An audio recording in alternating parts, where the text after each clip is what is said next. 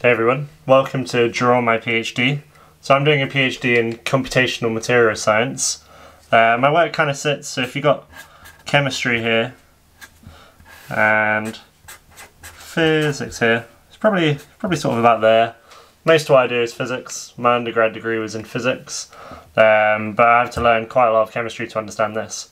So what I'm doing is researching materials for the third generation of solar cells.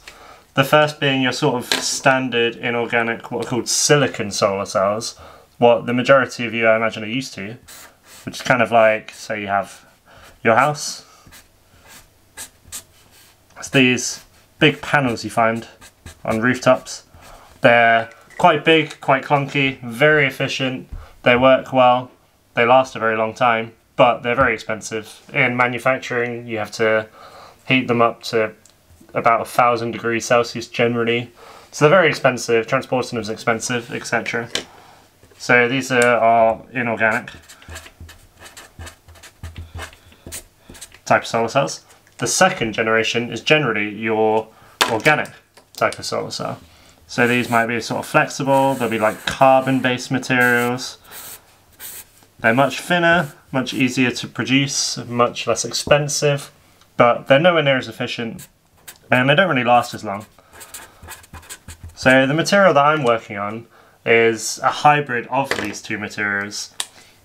So it's a hybrid inorganic-organic material called a Perovskite solar cell.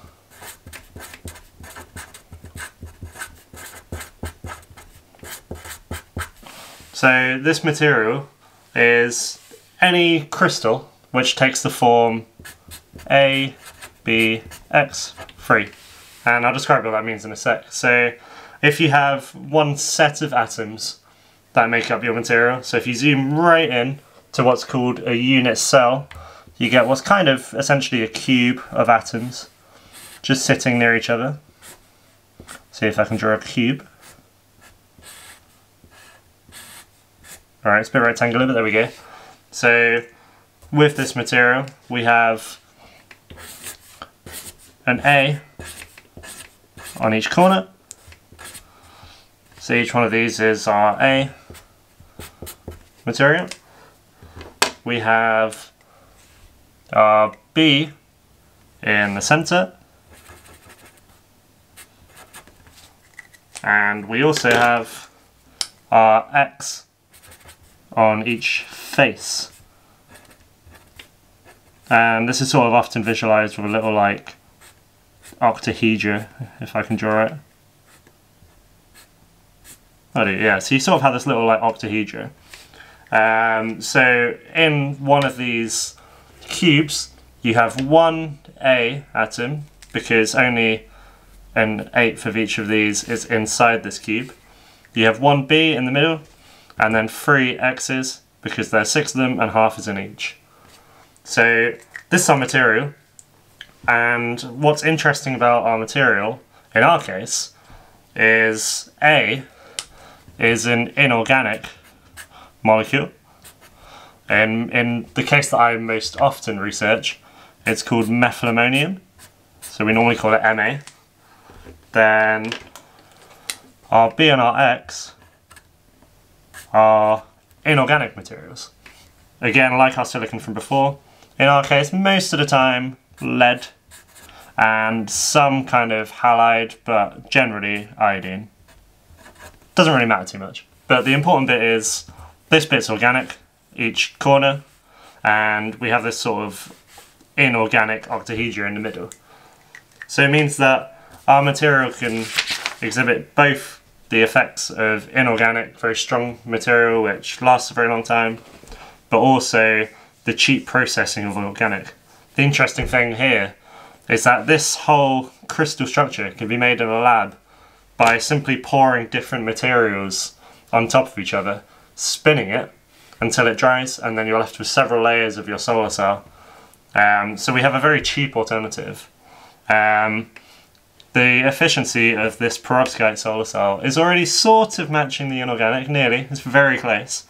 And we're sort of beating organic lifetimes, but there's still a bit of a gap to be bridged. It's not quite long lasting enough. these perovskite solar cells are quite susceptible to water, to oxygen, this kind of thing. So it means that actually getting them out there is quite difficult. But if they do so, you'd be able to make solar cells that are as efficient as inorganic for about the same price as organic solar cells. So there'll be a lot of potential for, say, much poorer countries to be able to have solar cells, because the cost of manufacturing and delivery, importantly in that case, would be very low. And as a lot of the poorer countries in the world are the ones with the most sunlight, it's quite an important region, I think. So the lab work in making these perovskites has become quite advanced. It's only been in the past 10 years that these have even been talked about, and in the past 5 years there's been real progress. So these are very good, but they do need some refining. So the region that I work in, which I vaguely mentioned before, is computational work. So the experimental work's very good, but there's still some theoretical holes left. So the technique that I use is something called density functional theory. So it's normally called DFT. So in DFT, we're making an approximation on an even scarier equation called the many-body Schrodinger equation, which sounds scary, but it's really not. How it looks on paper in its proper form is h with a little hat, size, Greek letter, equals E psi, which won't mean much unless you have studied this before, but really all it means simply is that your kinetic energy plus your potential energy equals your total energy. So it's quite simple, really. So kinetic energy will kind of have your kinetic energy for each atom moving around. You can solve these quite easily, but what's more interesting is we want to solve the electron problems here. So for each electron in our material, we want to know roughly what its kinetic energy would be, and more difficult to find out is its potential energy generally. So this gets pretty complicated pretty quickly, as you can imagine, because if we just look at the potential energy for a bit, that potential energy is going to be dependent on how many other electrons are sitting nearby. So this gets pretty complicated pretty quickly. So say we have, you know, 2 electrons near each other. This is pretty simple, right? Because this electron's potential just depends on this other one. It gets a bit more complicated when we introduce a third electron, etc. But as we saw before, our material was methylammonium lead iodide. So our methylammonium has 19 electrons, our lead has 82 electrons, and our iodine, or our 3 iodine atoms combined, have 159 electrons. So that means total we have 260 electrons to deal with.